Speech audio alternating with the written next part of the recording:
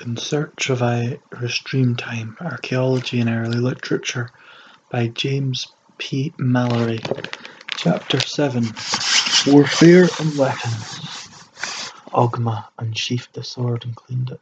Then the sword told what had been done by it, because it was the habit of swords at that time to recount the deeds that had been done by them whenever they were unsheathed. In 1897 BC, the Firbolg, having just learned that the Tuatha De Danann had invaded Ireland, dispatched their toughest warrior, Shreng, to spy on the enemy. He set off with his sword, shield, and 2 spears, typical of any warrior, but also wearing a 4-cornered helmet, carrying an iron club. Seeing him approach, the Tuatha De sent out one of their own warriors, Brez.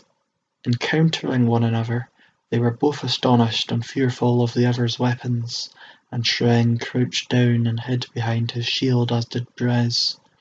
They then discovered that they both spoke Irish, as they had a shared ancestry from Nemed, and they compared their weapons in a form of a show and tell. They were most impressed with the differences between their spears.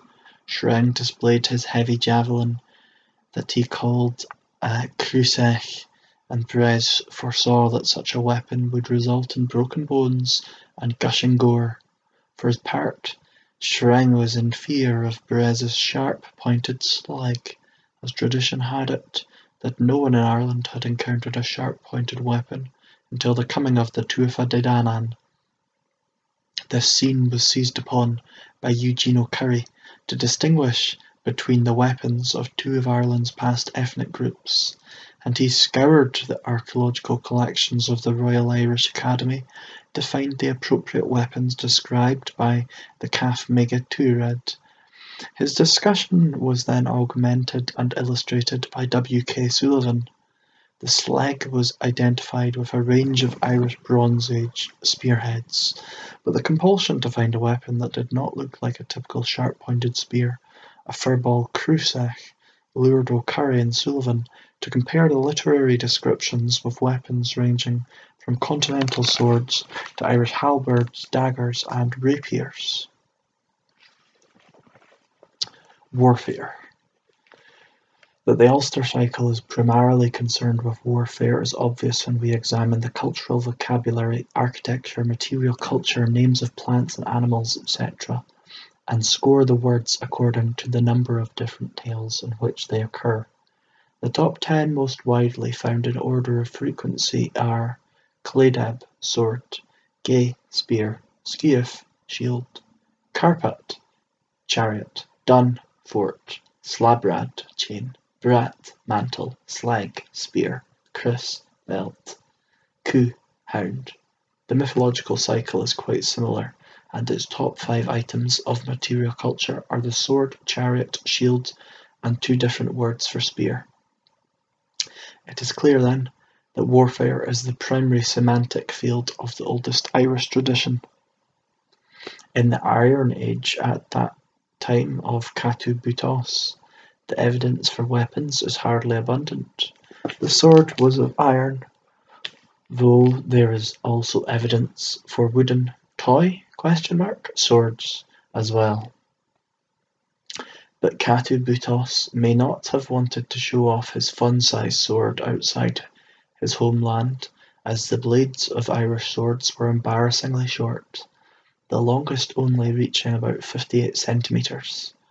Most were severely reduced versions of continental and British swords.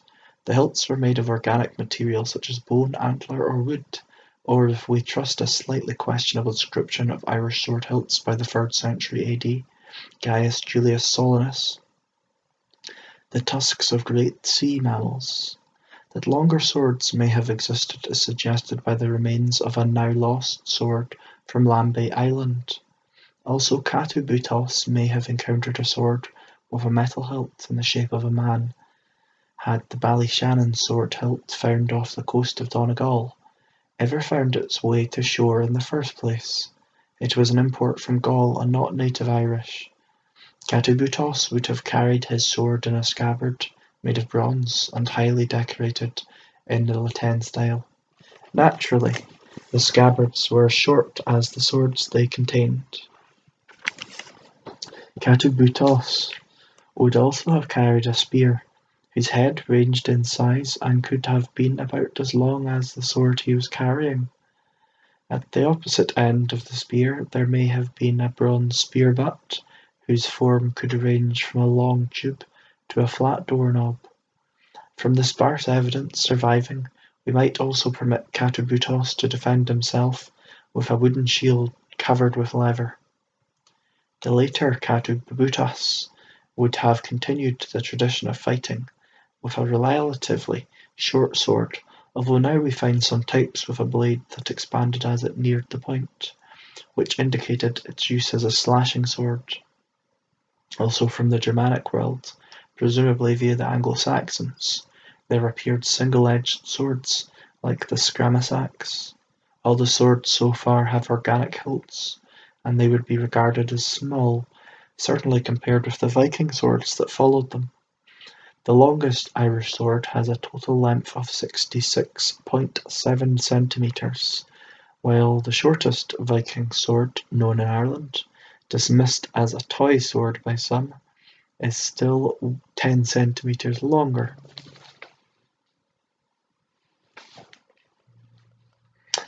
The spearheads would tend to be either leaf-shaped or with a shoulder, as one finds among the Anglo-Saxons.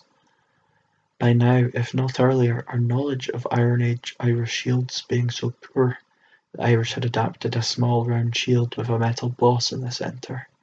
The weapons of Cabot's time see a continuation of those of the earlier period, with the addition of new weapons borrowed or modelled on those from the Germanic world.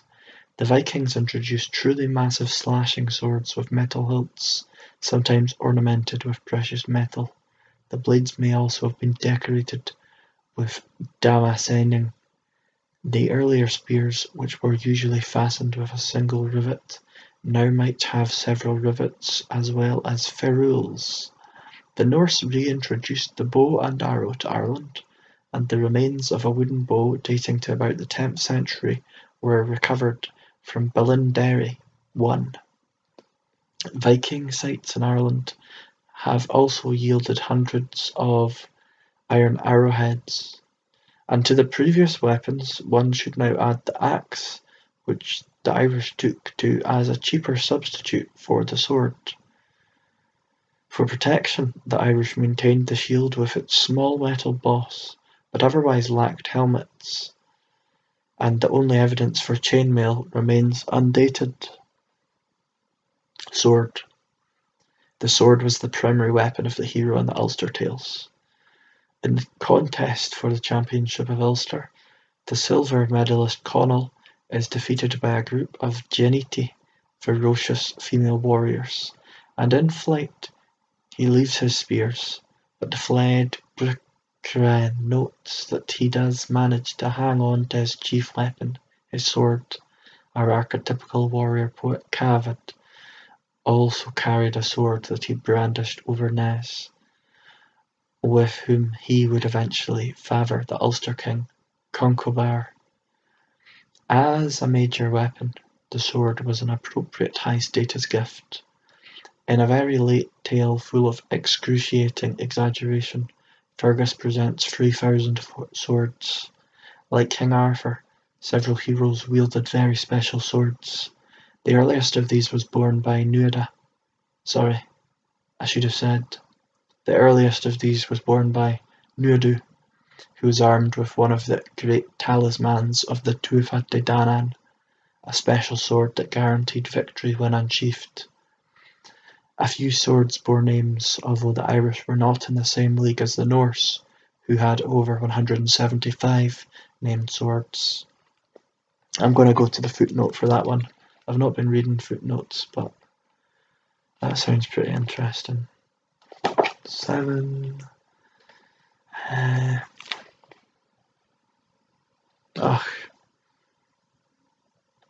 What's it say? There's nothing there, it's just a reference. The Ulster king, Fergus MacLeity, had a special sword, the Calad Bolg, whose name is cognate with that of the Welsh Caledwch, borne by King Arthur, which is more widely known in some form of Latin corruption as Caliburnus or Excalibur. Caliburnus, Caladbog, Excalibur? Interesting. Fergus employed this in his fight against a sea monster in Loch Rudrig. After his death, it was passed on to Fergus MacRoy, his possible doublet.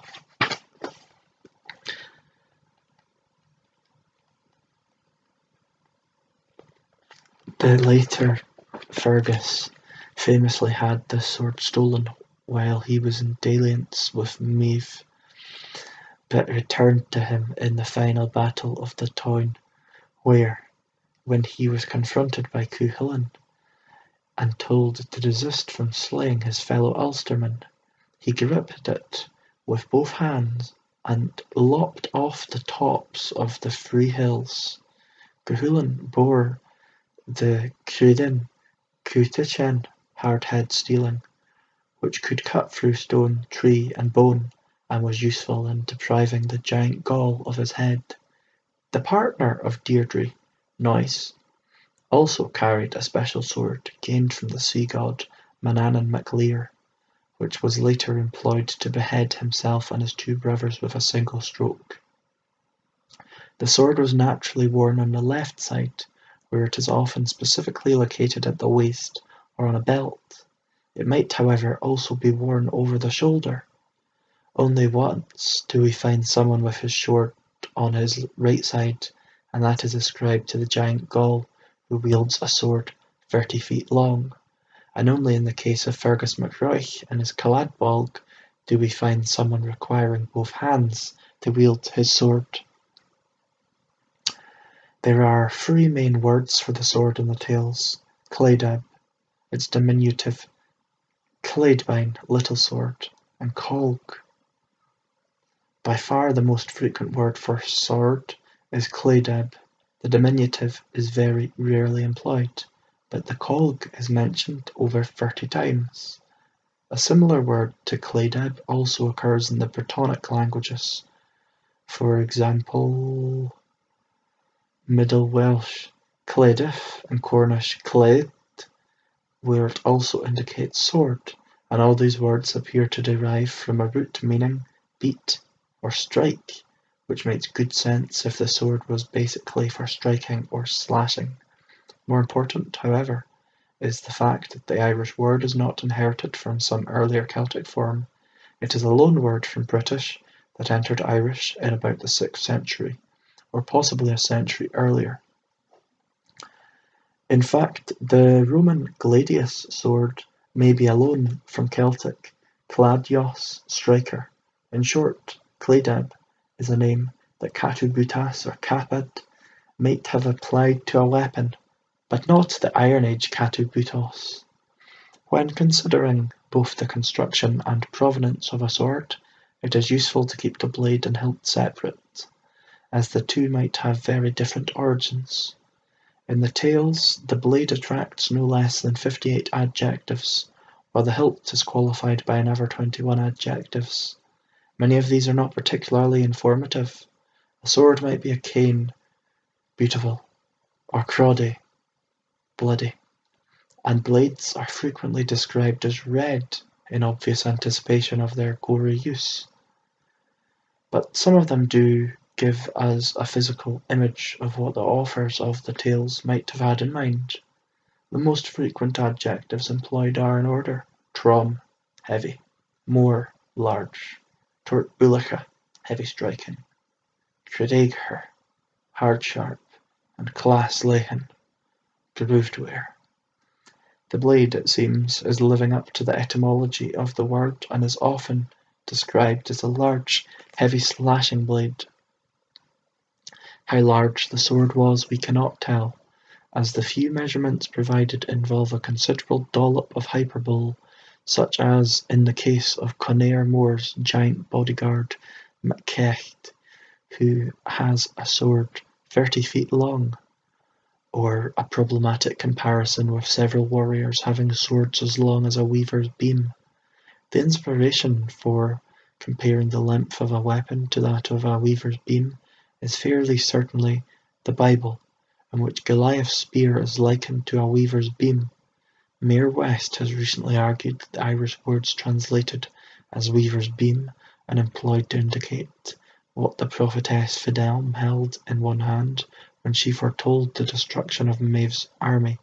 The length of swords, or the shins of a woman who seeks admission into Dadurga's hostel, actually indicated a weaving sword or a fringe sword, weaving tools which tend to measure somewhere between about 20 and 50 centimeters. The names of these tools, Cledeb Garn and Cledeb Corfe, she suggests were mistaken glosses on the Latin "Lycia Torium" that was used to describe the length of Goliath's spear, and did indeed mean weaver's beam. Her arguments make good sense for Fidelm's weaving tool, but raise problems when comparing the length of a hero's sword with a weaving instrument that only measured circa 20 to 50, measured about 20 to 50 centimeters, perhaps a bit larger. This is roughly the same size range of Iron Age, average circa 38 centimeters, and early medieval Irish swords, the longest measuring 66 centimeters. Consequently, why would the author of the passage tell us that men bore three black huge swords, whose length was well within the range of an average, pitiful Iron Age sword? The image of a slashing sword is reinforced by an analysis of precisely how the cledeb was used. On at least 21 occasions, the verb associated with its use is binnaed, strike, beat, hew. This verb is regularly employed in describing decapitations, but also in basic combat, such as when Cúailnge comes so irritated with one of his would-be opponents that he struck a Tarcamal on the crown of his head and clove him down to the navel. In addition to these edge-centered acts, we also have the description of how the Ulstermen, when telling of their combats, would lay their swords over their thighs. As they lied, the blade would turn against them.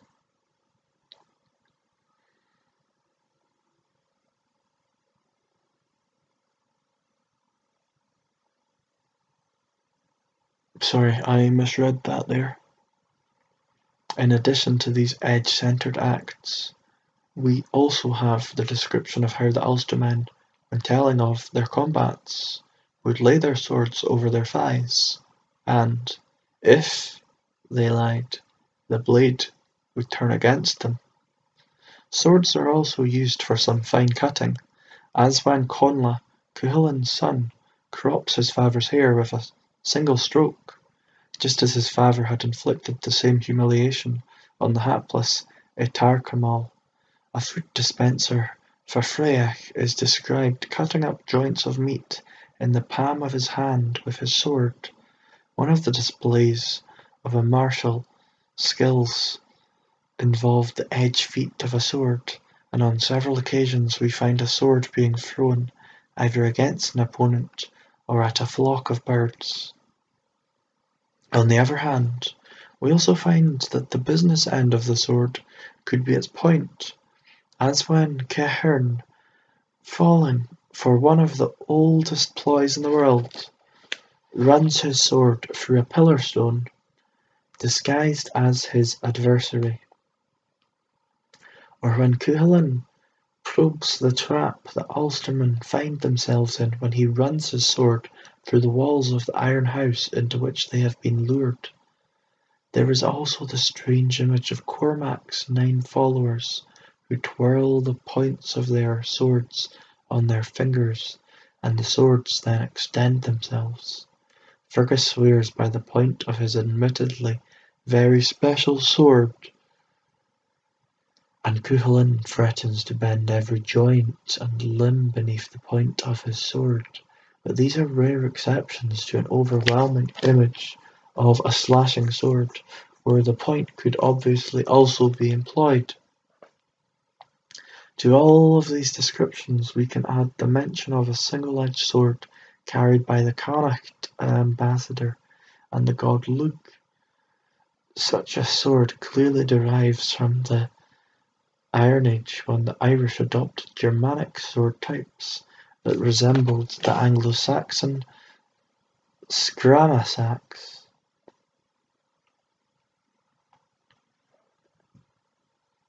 The adjectives describing the hilt are generally more specific, and most frequently are ordurn, gold-hilted, followed by intlace, inlaid, agate, silver, and det, tooth, or perhaps ivory.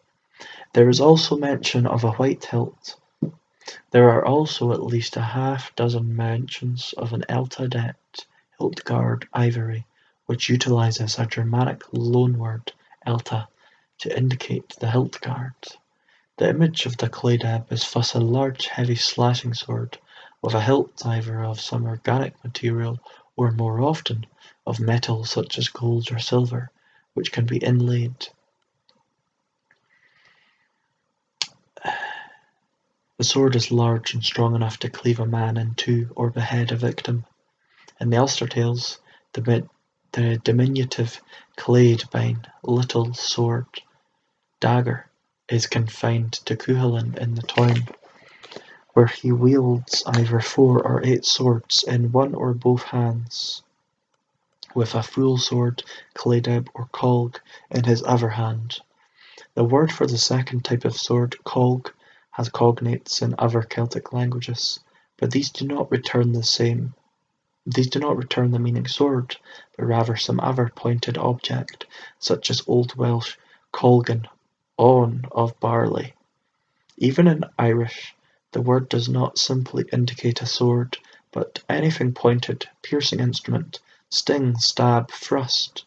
The only possible exception to its general meaning is the name of the Caledonian king Calgacus, whose name might mean possessing a sword,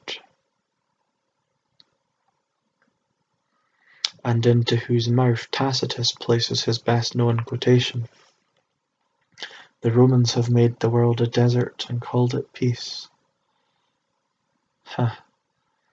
This same Calgacus helps supply the original name of Northern Ireland's second city, Derry, which was originally, at least before the Christian association of St. Columba, known as Deir Calgach, Oak Grove of Calgacus. Etymologically, then, the colg would appear to have been some type of stabbing or thrusting weapon, the business end of which was its point rather than its blade. Descriptions. I honestly can't believe that. The Derry and Calgacus from Scotland. It's really interesting. Nice to know. Anyway, descriptions of the blade of the colg are not very informative. The blade is cruid, hard, or ernocht, bare. It also may be deiriuch, straight, and descriptions of the hilt are entirely limited to some form of hilt,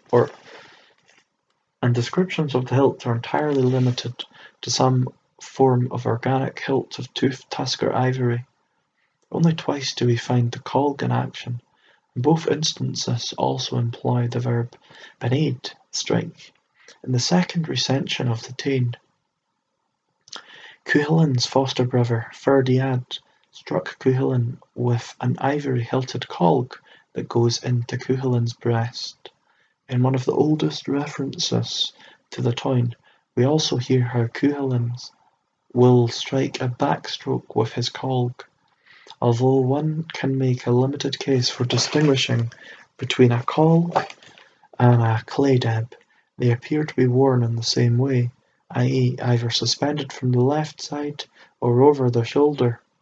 If we draw all this evidence together, we find a weapon that, both in terms of its etymology and the descriptions of its hilt, indicates a thrusting sword of some form of organic and never metal hilt, and the descriptions of its use involving a slashing action are, however, comparable to the claydab. Where do we put these weapons in time? It is clear that the claydab makes a very poor fit with what we know about Iron Age weapons. The swords of Catu-Butos' time were short, organic hilted, primarily used for thrusting, and not called a claydab. The swords of the Ulster cycle are large, heavy slashing swords that might have organic hilts, but more often are described with decorated metal ones. By the time of Catu-Butas, Irish swords were somewhat larger, and with their expanded blades certainly could have served for slashing. The introduction of a weapon similar to the Anglo-Saxon scramasax could also account for the few descriptions of single-edged swords. The references to grooved swords are unfortunately useless for dating purposes, because wide shallow grooves on swords can be found from the Iron Age to the Viking period. There would, of course, still have been the problem of the metal hilts decorated with gilt copper alloy, silver strips or sheet silver, which would only appear in time of Cathbat.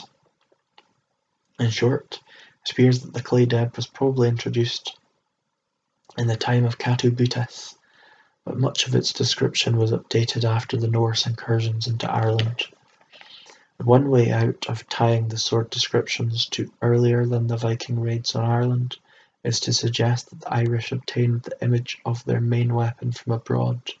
By the 5th century, we occasionally find both silver and gold employed in covering the hilts of swords in southern Scandinavia, and in the 6th and 7th centuries, a new sword type was being taken up across the Germanic world, including Anglo-Saxon England, which included metal hilts, some of which were either gilded or of solid gold.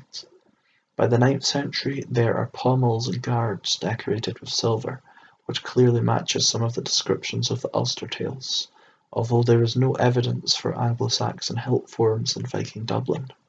An alternative to looking abroad for archaeological parallels is recourse to the literary evidence available to the Irish. Although the Bible might be our first stop, we can note that other than the odd case of a flashing or two-edged sword, there are almost no actual descriptions of swords in the over 460 citations in the Bible. The only instance offering is, although the Bible might be our first stop, we can note that other than the odd case of a flashing or two-edged sword, there are almost no actual descriptions of swords in the over 460 citations in the Bible. The only instance offering a not very convincing parallel with the Irish derives from the Apocrypha, where Jeremiah gives to Judas a golden sword, Gladius aureus. But this seems to be slight reason for all the descriptions of gold-hilted swords in the Ulster tales. Just going to the footnote now about the Apocrypha.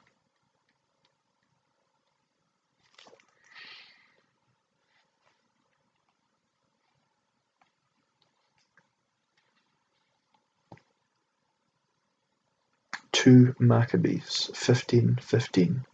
Also, the only reference to a sword hilt is in Judges 3:22, which is not described. Right. As for classical parallels, there are a few possibilities, but classical sword descriptions are seldom as detailed as the ones we find in the Ulster tales. Gilded swords appear in both the Aeneid and the Latin Iliad, while Virgil also provides us with an ivory sword and a broadsword ents lato, one of the frequent descriptions in the Ulster Tales, but these are not particularly forceful parallels, and in fact it seems probable that when an Irish translator encountered descriptions of weapons in Latin, he shook his head despairingly and muttered "boring," and then inserted typical descriptions of Irish swords.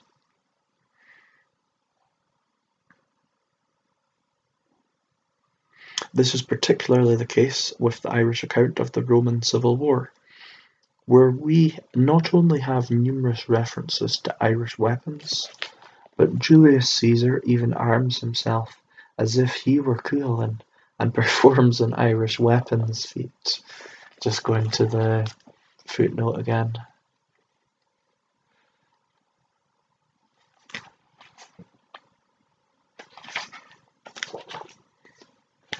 That's funny. That is funny.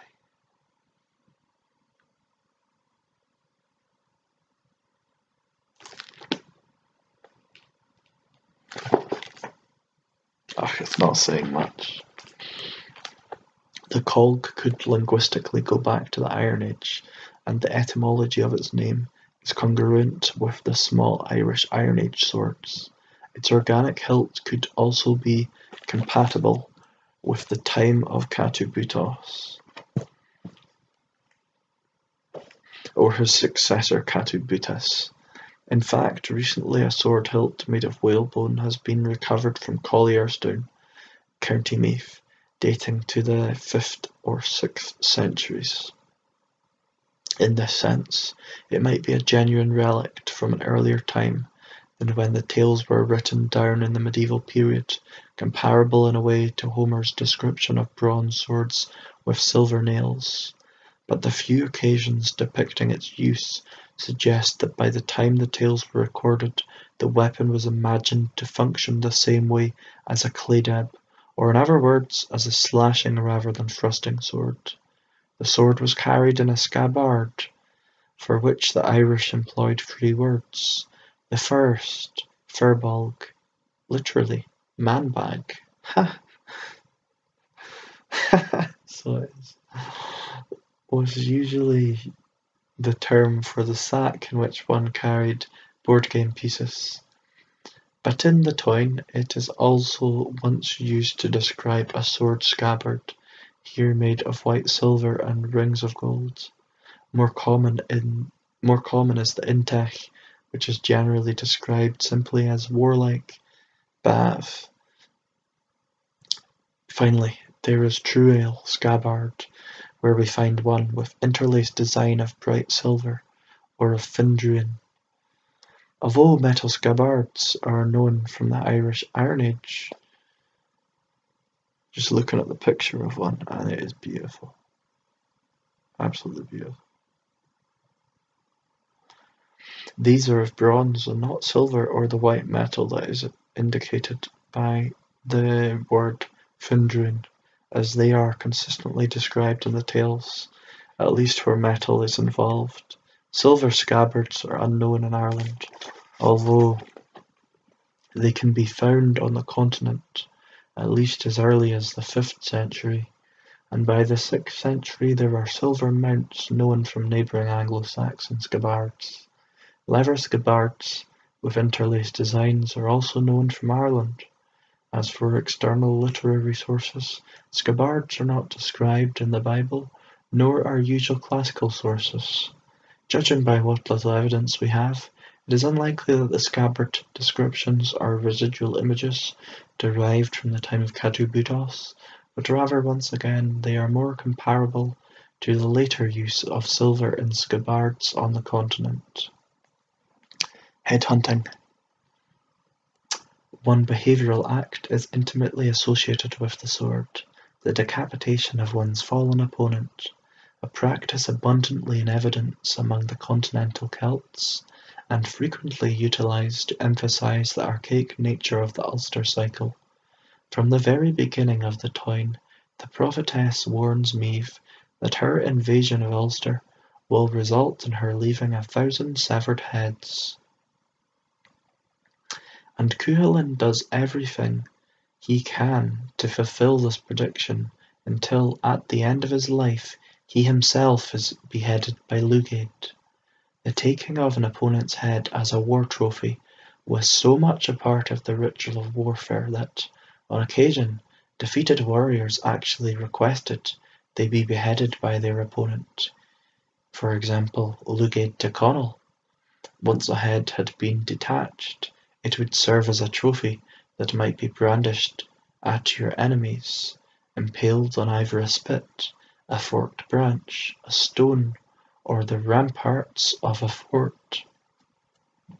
The Ulster hero Conall claimed that he never passed the night without the head of the slain Connacht warrior as his pillow. The most elaborate treatment involved removing the brains from the skull of an opponent and mixing them with lime in order to form a more solid ball-like trophy. Oh man, I feel sick. Such a brain ball was stolen by the Connacht champion Kent, who later slung it at Conchobar, embedding it in the Ulster king's own skull until it leapt out because he overexerted himself in his delusional attack on Jewish trees. There are two issues with employing head trophies as a chronological marker in early Ireland. How old is the practice, and how was it accomplished? The great Neolithic passage of Knowth also boasts evidence of Iron Age occupation and burial, including the interment of two males who had been decapitated, and so head-taking may well have been known to Catu Butos during the Iron Age. The burials are dated around 40 BC to 100 AD, but this does not tell us that the occurrence of head-taking in the tales must necessarily be a direct legacy of such Iron Age behaviour. For a scan of the annals clearly indicates that while beheading was sporadically recorded from the 2nd century onwards, by the 9th century through to the 12th century, the Irish were routinely taking either each other's heads or exchanging decapitations with their Norse intruders. In short, it would have been difficult for an Irish writer working in the time of Cathbad to describe warfare without including some coverage of beheading. In fact, when the Irish set about translating classical works such as Dares, Phrygius, and Naimic account of the Trojan War, they couldn't resist inserting instances of head-taking that were never there in the Latin original. As for the method of beheading, if we recall that Iron Age swords are quite small, they would hardly be capable of hacking off a head with a single blow, as is routinely described in the Scala. On the other hand, there is little doubt that a metre-long heavy Viking sword could do the job. Possibly some of the wide-bladed swords of the early medieval period might also serve. This is a fine call, because I can hardly claim that one could not remove a head with an Irish Iron Age weapon. Theoretically you could cut off a head with a penknife, but I doubt that it could be accomplished with anything remotely like the panache one finds described in the Ulster Tales. So I'm looking at a figure here. Headhunting in the Irish annals. Black heads equals decapitations involving Vikings. Grey heads equals decapitations amongst the Irish. Yeah. From the mid-9th century, you frequently see Viking decapitations. And then from 900 until 1200, you see Viking decapitations sporadically. But throughout the whole first millennium and first two centuries of the second millennium, you see frequent Irish decapitations. But that's from the books, I think, rather than from the archaeology. I'm not too sure about that, where that came from. I'm tired. Spear. While there were few names for swords in early Irish, there was a large vocabulary concerning spears that Eugene O'Curry believed were associated with the different population groups of Ireland.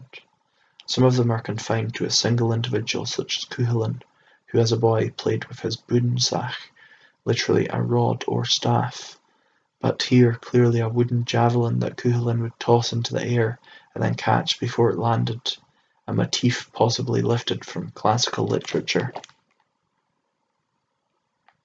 Note that in the Irish version of Statius Achilleid, Achilles could shoot an arrow and reach the spot where the arrow landed as fast as the arrow itself. Right.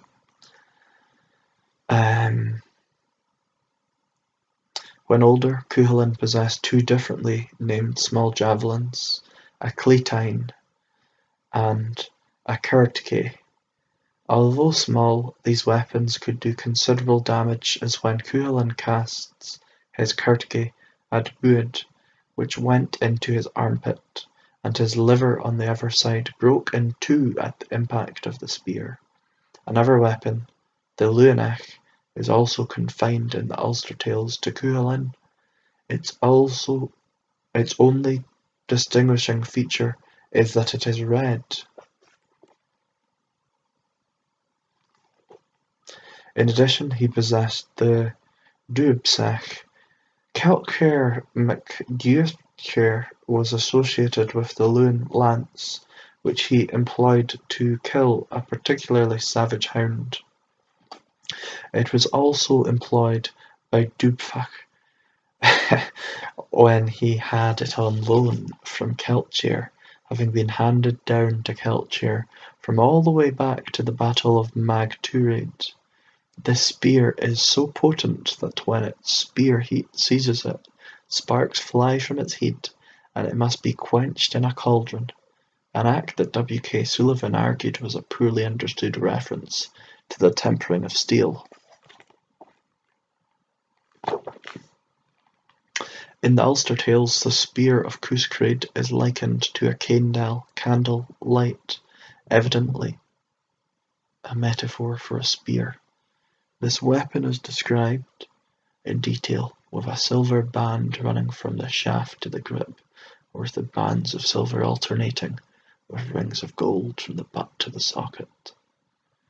Another metaphor is tuair, a tower or pillar, invariably the pillar of a palace, which is used to describe very large spears.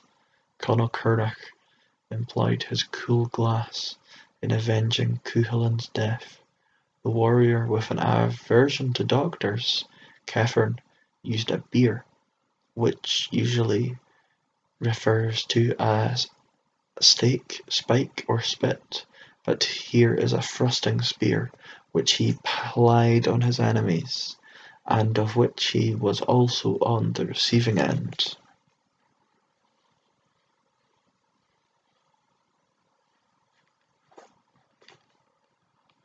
The commonest terms are gay and slag, which might suggest that they should be formally distinguished.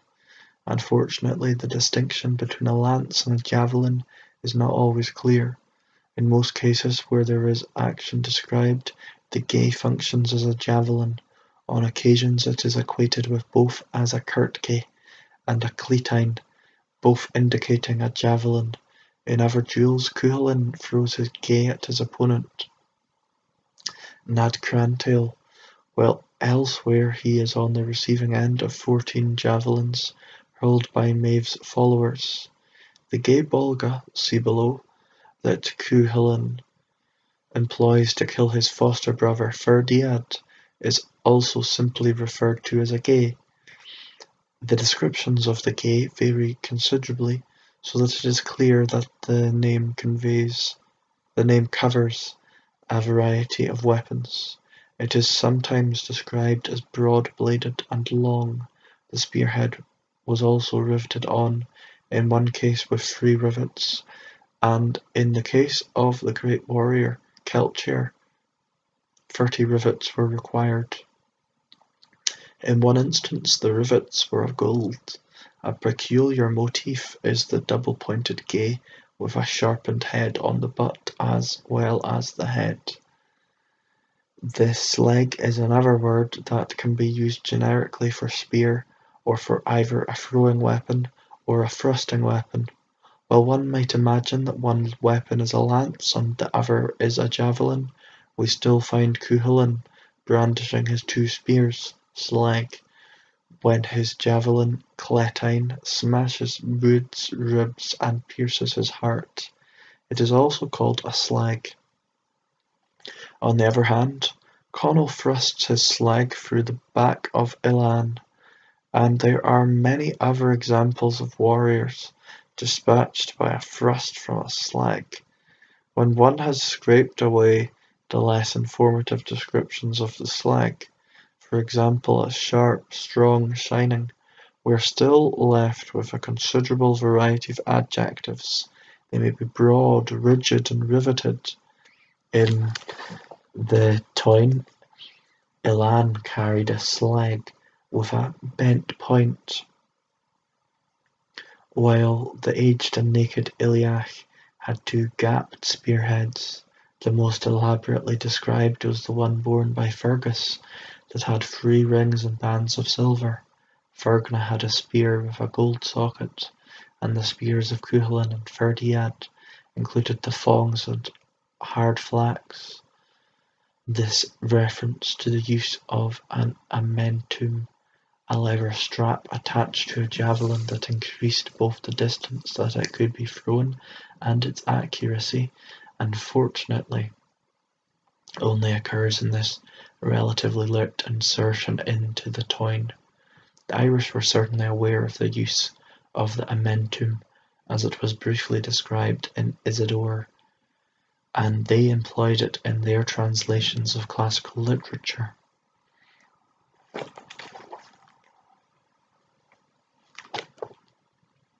For this reason, we may be suspicious of any claim that this is a relic of earlier days.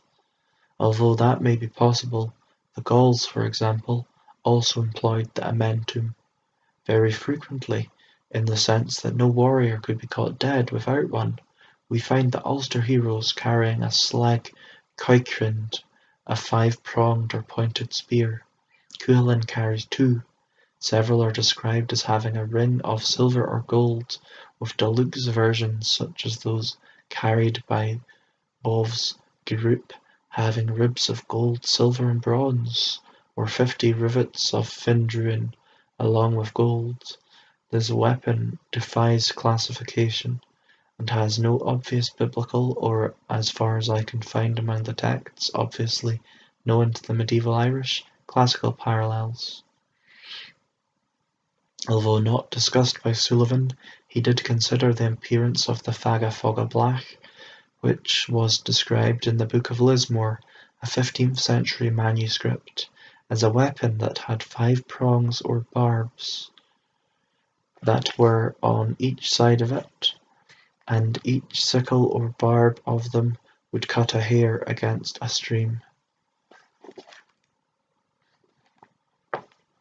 Sullivan illustrated such a weapon with what he classified as a military fork, but precisely what the medieval Irish had in mind, a trident with 2 extra prongs, maybe, remains a mystery.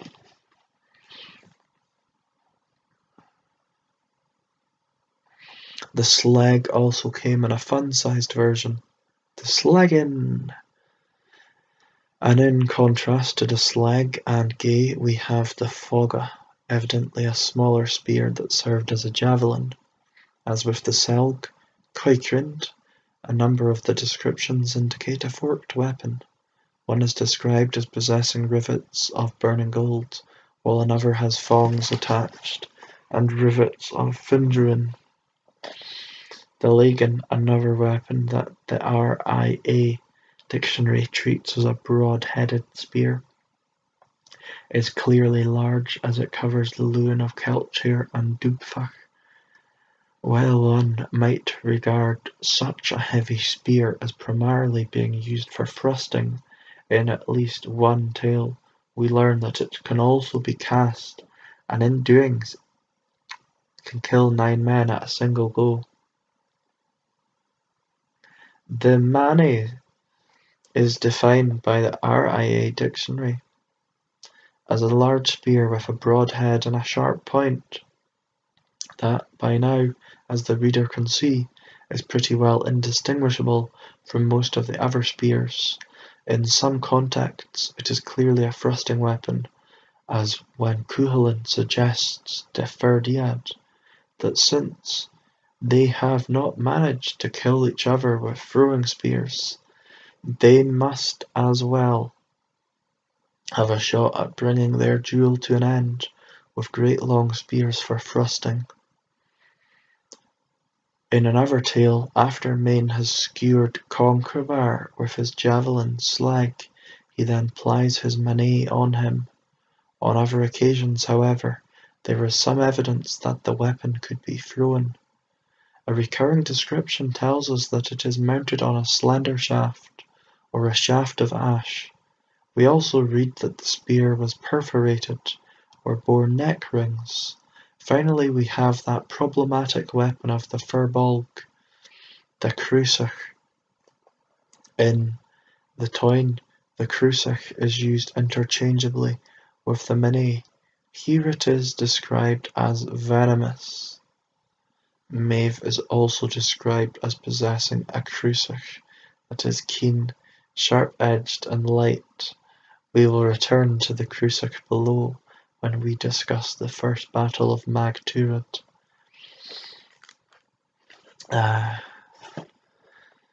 If we try to compare this abundance of spear terminology with the archaeological record, we must face the depressing problem of a real paucity of archaeological evidence for the Iron Age. For example, we only have about half a dozen spearheads that we can assign to this period.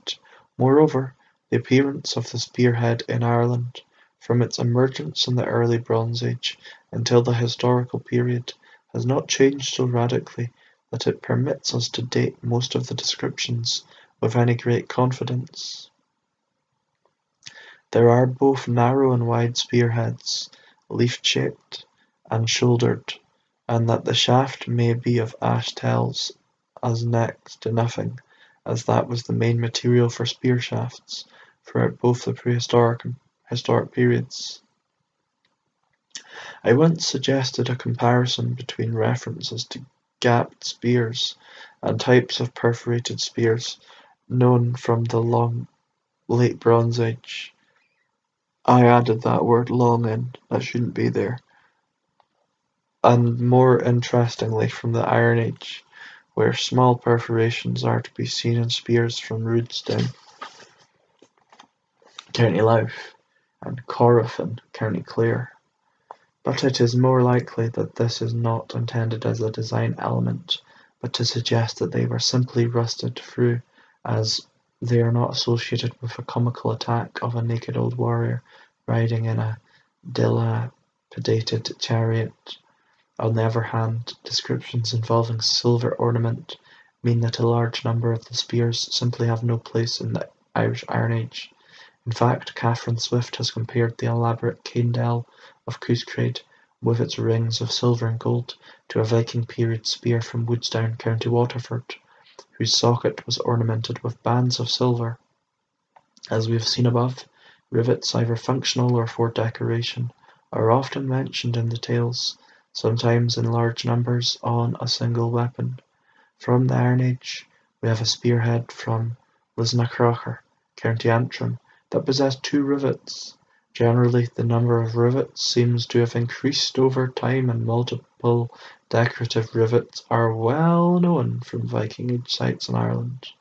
There is certainly no evidence for multiple decorative rivets from Iron Age Ireland.